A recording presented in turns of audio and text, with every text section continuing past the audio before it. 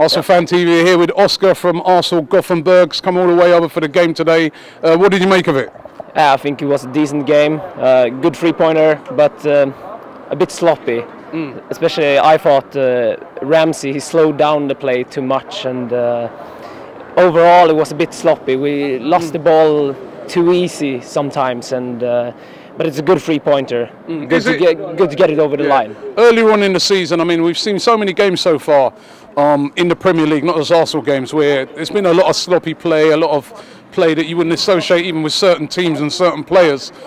Is it that sort of pre-season, you know, early on in the season, sort of why players are making mistakes? I think Wenger made a point about that, that we have a shorter pre-season and that could affect the players. And I think it's a lot in that. It affects the player. It's too short of a pre-season for the players. I think you can see on many of the players that they would have needed a longer pre-season.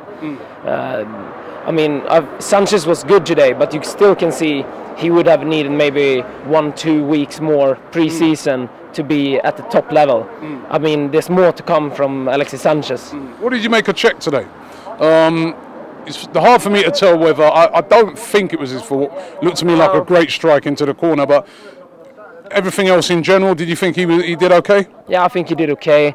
And one of the things I really like about him is that he can kick out the ball. I mean, it can happen, something can happen when he kicks out the ball. Yeah, like our other keepers we had down the years, like the last 5, 6, 7 years, they never been able to start any play. It's like the ball always go to the opposition, and with Cech,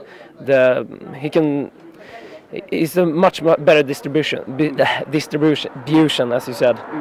Now we're up and running. Watching from over there in Gothenburg, what do you think we can do this season? I think we can challenge for the title, but as some of the people mentioned earlier, I think the biggest problem is the mentality. There's something wrong with the mentality. I think we have good players, but there's something wrong with the mentality, and it's really hard to put down.